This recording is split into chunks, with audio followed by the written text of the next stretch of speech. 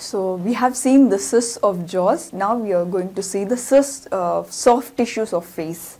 So cysts and the soft tissues are basically dermoid cyst, epidermoid cyst, or thyroglossal tract cyst, or lymphoepithelial cyst, heterotopic oral cyst, thymic cyst, or the cyst essentially associated with salivary gland.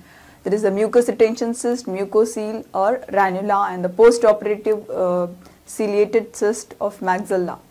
So dermoid cyst. What is the dermoid cyst? Dermoid cyst basically it's a tumor actually. It is a hematomatous tumor. So it's also known as dermoid cystic tumor or cystic teratoma. It has been more commonly associated with the tumor of ovary. So it is a hematomatous tumor which contains multiple sebaceous glands. So this tumor, this cyst, actually the dermoid cyst is a hematomatous tumor, but the clinical appearance of a cyst. It is affecting all the structures, ectodermal derived structures like the nails, the dental tissues, the cartilage, bone, etc. So what is the etiology of the cyst formation? It is nothing but the sequestration of the epithelial lining, that is the skin, epidermis or dermis. This epidermis, it's like implanted into the underlying tissue. So implantation of it along the lines of embryonic closure leads to formation of a cyst, nothing but the dermoid cyst. Dermoid cyst may be seen anywhere along the face or scalp or other regions of the body also. Intra-abdominal cysts are also seen. There is no gender predilection for this, but few of the cysts which are associated with ovaries, cystic teratoma of ovary, it is a dermoid cyst seen in females exclusively. So the site of occurrence may be the face, neck or scalp. Sometimes whenever the dermoid cysts are congenital, when they are present by birth, they may be visible by birth, but may be noticed at not at birth but after few years of life. So congenital dermoid cysts are visible even at birth. So dermoid cysts affect all age groups from very young to very elderly. If they are like very young, the congenital dermoid cysts are present. If it is noticed in elderly, it is because of the implantation of epithelium. Sometimes during surgical procedures also the epithelium is implanted into the underlying tissues. That leads to proliferation of epithelium and cystic transformation. These dermoid cysts, they present as nodules on the surface of skin of face. These nodules, they may be about 1 to 4 mm or centimeter in diameter. If they are, suppose they are presented on head, the dermoid cyst will be attached to the underlying periosteum. In the picture there, we can see that the child has a dermoid cyst on the upper eyebrow, left eyebrow. Arrow mark points to the dermoid cyst.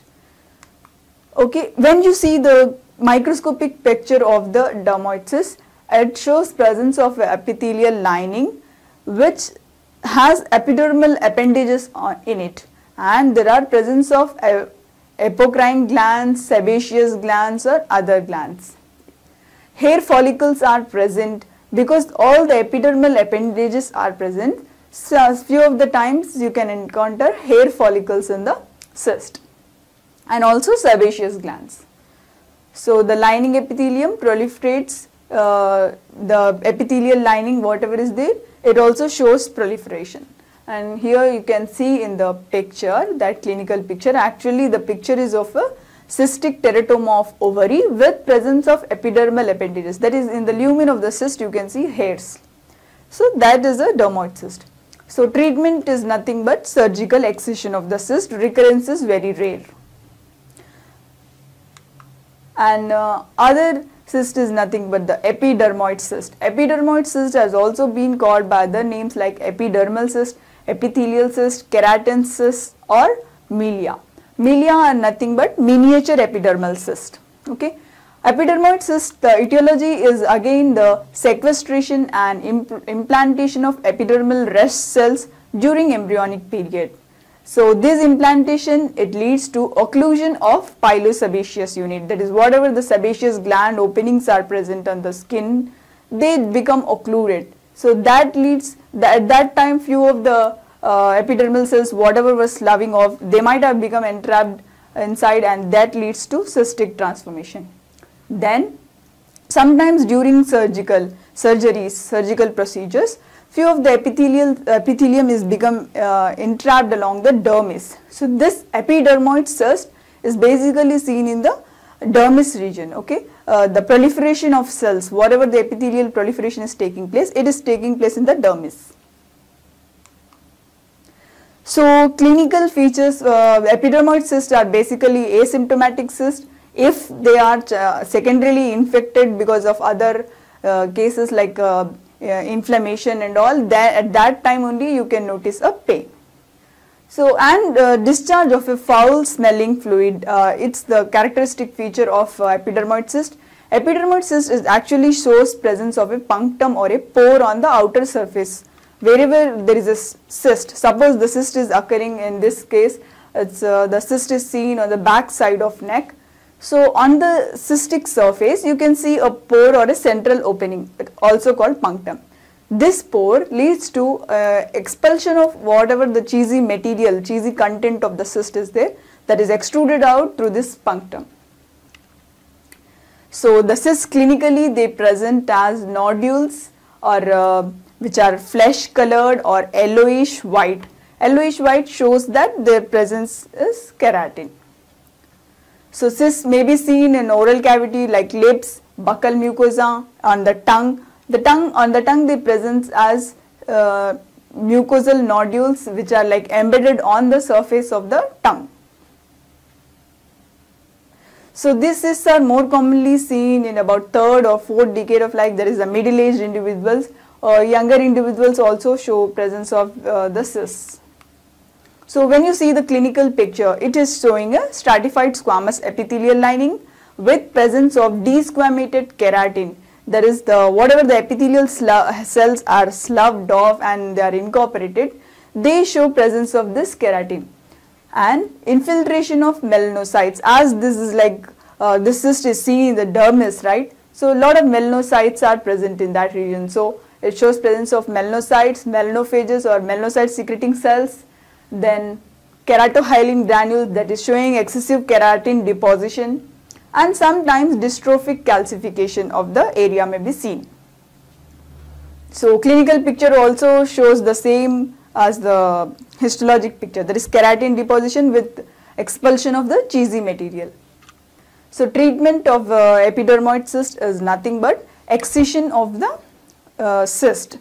And the epidermal cyst, previously it was also known as sebaceous cyst, but the term sebaceous cyst is actually a misnomer. It is not exclusively seen in sebaceous glands. Yeah, there is occlusion of pilosebaceous unit which leads to cyst formation, but the term sebaceous cyst for this is wrong. Then another common soft tissue cyst is a thyroglossal duct cyst. It arises because of entrapment or of epithelium along the thyroglossal tract. We know there is the primitive thyroid gland. It descends from the base of the tongue to its position near the hyoid bone. Along this region there exists a tract called the thyroglossal tract. Normally this thyroglossal tract degenerates. So if the thyroglossal tract remnant is present and if it undergoes dilatation, if there is failure of closure of thyroglossal tract, it leads to thyroglossal duct cyst formation. So it is frequently, this is seen in younger individuals below 20 years of age, and the thyroglossal cyst may have developed, but the patient may have noticed it after a decade like that. So it presents as an asymptomatic midline neck mass. So as we all know, the thyroid gland descends near the hyoid bone. So this thyroid glossal duct cyst, it presents as a neck mass. It moves with swallowing, which is the diagnostic feature clinically. It is just palpable, and sometimes the cyst may be infected. So the neck mass moves with swallowing, and the patient has sometimes complaints of difficulty in swallowing or difficulty in speaking, dysphagia, and this cyst might have developed but it remains dormant for about a decade. Then you may notice it only when it is secondarily infected by other infections. So clinical picture is this, and when you see microscopically, the cyst shows presence of a lining epithelium, that is the stratified squamous epithelium, and the connective tissue wall. It shows presence of both the thyroid tissue, the lymphoid tissue, and mucous glands.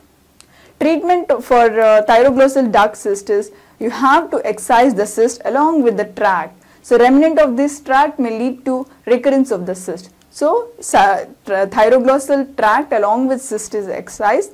That is nothing but the cyst trunk operation. Sometimes because this is attached to the hyoid bone, a portion of hyoid bone also might have to be just removed surgically. So that's about the thyroglossal duct cyst. Now the heterotopic gastrointestinal cyst, it is relatively uncommon soft tissue cyst. It's actually the entrapment of gastric mucosa in other places. Normally gastric mucosa is seen in the stomach, the intestines. Sometimes what happens is the gastric mucosa may be seen in oral mucosa, tongue, floor of the mouth, and other places where normally you cannot expect the gastric mucosa. So that leads to formation of that places wherever you encounter a cyst which is lined by this gastric mucosa, it is called as the heterotopic gastrointestinal cyst. It probably arises because of misplaced embryonal rest. Sometimes during the embryonic period, the cells of gastric mucosa might have misplaced to other areas like the oral cavity. At that places, if the epithelial cells proliferate and lead to cystic formation, it forms this gastrointestinal cyst, which is heterotopic in nature. So clinically you can see this in children or young adults, and they present as small nodules entirely within the body of tongue or floor of the mouth or in buccal mucosa, just small nodules like thing. They do not cause any pain or swelling like that, just few in diameters, and their difficulty in speaking or eating may be encountered if the nodules are of relatively larger in size, or they are in such places like in the floor of the mouth or in the tongue where you are having difficulty in mastication, that area is being repeatedly traumatized. In that cases only you can consider a surgical excision of the cyst. Histologic features are only diagnostic of this type of cyst, because clinically when you see a nodule, you cannot tell that is being derived from gastric mucosa, right? So histologic features, when you see microscopically, the lining epithelium is the stratified squamous epithelium partly, and partly it shows the gastric mucosa and the presence of the parietal cells or chief cells which are seen in the gastric mucosa, and mucus secreting cells may also be seen. So treatment is surgical excision only if it is of such a size that it's causing trauma to you. Normally these kind of cysts go unnoticed. Then another commonly encountered soft tissue cyst is a lymphoepithelial cyst. Lymphoepithelial cysts are nothing but cysts arising in the normal lymphoid aggregates. We know that normally lymphoid aggregates are seen in the posterior surface of tongue, that is in the tonsillar region. That is the place where normal lymphoid aggregates are present. If the lymphoid aggregates may also be seen in other areas like the buccal mucosa or the tongue. So at that places, if cyst formation takes place by entrapment of the cells, what happens is whenever a lymphoid aggregate is there, it shows presence of a crypt or a depression. In this depression there are deposition of keratin. Keratin accumulates at that place. That leads to cyst formation eventually. So this lymphoepithelial cyst, it develops within a benign lymphoid aggregate. That lymphoid aggregate is considered normal actually, but because of deposition of keratin and subsequently the keratin just sloughs off the epithelium and eventually it leads to cystic formation. Clinically it presents as a painless submucosal nodule with yellowish discoloration. It is about 0.5 centimeter in diameter very small in size and nodular presentation which is movable. So as I told you, this the lymphoid aggregate shows crypt with keratin deposition. The keratin eventually sloughs off from the epithelial surface. So there is cyst rupture to release the cheesy keratinaceous material into the oral cavity. So when you see a microscopic picture of the cyst, it shows presence of an epithelial lining which is atrophic. So there are no retipex, there is no hyperplasia in that tissue, and because it's occurring in a lymphoid aggregate, it shows presence of lymphoid tissues and excessive deposition of the keratin which is sloughing off from the epithelial surface. And few of the time they show presence of mucus secreting cells like the goblet cells also. Treatment is nothing but conservative surgical excision.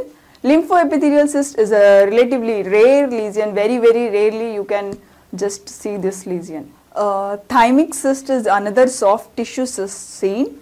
Actually what happens is, after the development of thymus gland, after the thymus gland descends from its place of origin, the thymopharyngeal duct should degenerate. The persistence of this duct leads to a tract formation again, and epithelial cells become entrapped along this line, and again they lead to cystic formation. That is nothing but the thymic cyst.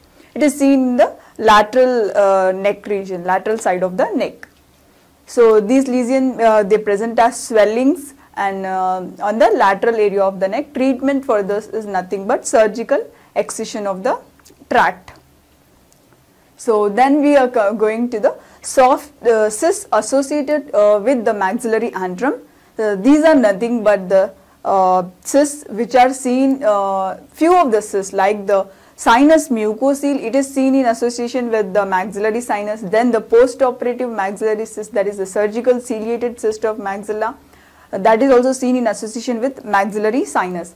And the mucocele and the retention cyst are the commonest cysts associated with salivary gland function. So mucocele, it's a very common lesion. Mucocele is also known as a mucus retention phenomena. Actually it was previously thought to be arising due to obstruction of salivary gland duct, submaxillary or the submandibular gland ducts. Then few of the authors they proposed that traumatic severance of the salivary duct, that is, whenever the salivary duct is excised or injured because of trauma, there appears to be mucus pooling in the surrounding tissue. This leads to formation of a cyst. So this traumatic severance of the salivary duct may occur because of biting of lips or cheeks, or factitial injuries, or pinching of the lips by forceps during extraction. All these lead to injury to the ductal tissue. So whenever there is a severance of the duct, plasma pooling of the saliva is noticed, then this leads to formation of cyst. Mucoceles are basically of two types: extravasation mucocele and retention mucocele. Retention mucocele is a true cyst, that is, it is lined by epithelium. Extravasation is not a true cyst, there is absence of epithelium there. It's a pseudocyst. So mucocele is commonly seen on the lip, palate, cheek or tongue. Most commonly encountered region is the lower lip region. Upper lip, rarely it is encountered in the upper lip. Upper lip show more of presence of neoplasms. Okay. So the lesion appears as a superficial lesion or a deep lesion. The superficial lesion is nothing but a raised circumscribed vesicle. It appears as a vesicle. Because of when you illuminate it with light and see, it appears as a bluish translucent lesion. Sometimes the lesion may be deeply situated. The deeply situated lesion arises as a swelling on the oral mucosa. Because the lesion is deeply situated, the overlying mucosa appears to be of normal color.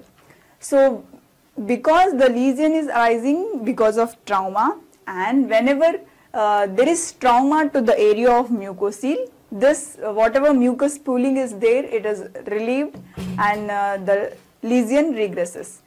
Because the lesion is regressed because of incision, that is Again, trauma occurs to the mucosal, the whatever content of cyst is there, it is liberated. There are higher chances of recurrence. So to prevent recurrence, the treatment for mucosal is complete excision of the lesion.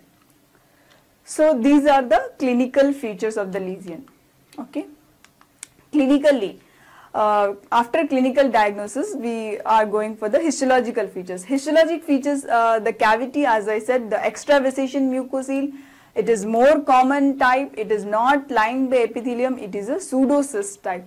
The epithelium is absent, we can say the epithelium is absent, yeah. The presence of connective tissue is there, which shows more of fibroblasts, and the lumen of the cyst is filled with eosinophilic coagulum, keratocytes and polymorphonuclear leukocytes, denoting inflammation. And when you see the lumen of the cyst has a content of mucinous fluid, because it is of saliva pooling, right? So there are a lot of mucinous contents in that. Sometimes a flattened epithelial lining is seen histologically. This epithelial lining, as we know that the mucosal arises because of severance of the excretory duct, this flattened epithelial lining is nothing but the ductal epithelium. So that's why it is known as epithelium of feeder duct. So treatment is excision. If the lesion is incised or just the contents are relieved, there are higher chances of recurrence. So complete excision of the gland should be carried out. Complete excision of the mucosal should be carried out. So this ranula is the other physical injury. It is also a form of mucosal, but ranula has a specific feature that the mucosal occurs only on the floor of the mouth, that is the below the tongue region. Etiology is nothing but obstruction of the salivary gland duct, most commonly the submandibular gland duct. It is obstructed by presence of some ductal stones, silolithiasis, so and trauma. All this lead to ductal blockage and formation of a mucosal. Again, clinically, the lesion appears as a slowly enlarging painless mass. Okay, it is slowly enlarging, so it takes few months to develop. So once it has developed, it may be of again two types, superficial and the deep lesion. Superficial lesion appears on illumination, it appears as a bluish translucent cast-like structure, whereas the deep lesion, it is like deeply situated, so the overlying mucosa will be normal in color. So because it appears in the floor of the mouth and it is a very large mass, the tongue is elevated. So histologic features, here the definite epithelial lining may be present sometimes or it may be absent sometimes. It is present only when the lining of excretory duct is seen as histologically, and it is a true retention cyst, okay, because of presence of epithelial lining. Treatment is nothing but excision of the sublingual gland or marsupialization. So we have seen mucosal. Mucosal is a form of physical injury occurring in the occurring because of injuries to the ducts of salivary glands. Okay, either traumatic injury or blockage or obstructions. Okay. Now we'll see the retention cyst of maxillary sinus. Retention cyst of maxillary sinus is nothing but the mucosal cyst of maxillary sinus. Here the cyst is seen very closely approximated to the maxillary sinus. Clinically, no features of pain or swelling may be seen. Occasionally the buccal expansion may be seen, but the patient will not give you a history of pain. So it is the asymptomatic swelling, it is incidentally discovered on radiographs. So whenever you take a radiograph, it appears as a radiolucent area, completely filling the maxillary sinus. So well-defined homogeneous dome-shaped radiopacity. Normally maxillary sinus is radiolucent, but when the retention cyst develops, it appears as a radio-opaque region. So here you can see the radiological picture. If you see the right side of the picture, it shows the presence of a radio-opaque. The bluish color colored indicator is nothing the cyst, radio-opaque cyst this cyst is very closely approximated to the maxillary sinus. Okay, so the lining of maxillary sinus epithelium may be seen in the cyst. That is a pseudostratified ciliated columnar epithelium, or sometimes no definite lining may be seen. Accumulation of fluid occurs within the connective tissue because it is the sinus epithelium, it secretes the mucus. So accumulation of fluid occurs, and there is it's a non-secretory cyst, and the treatment is cyst is either unchanged or disappears spontaneously. That is, the cyst may persist for a longer period of time or it may regress spontaneously. Mostly this cyst arises as a result of allergy or sinusitis or traumatic extractions. Traumatic extractions are the cause of this cyst. It regresses spontaneously, or it may remain like that only.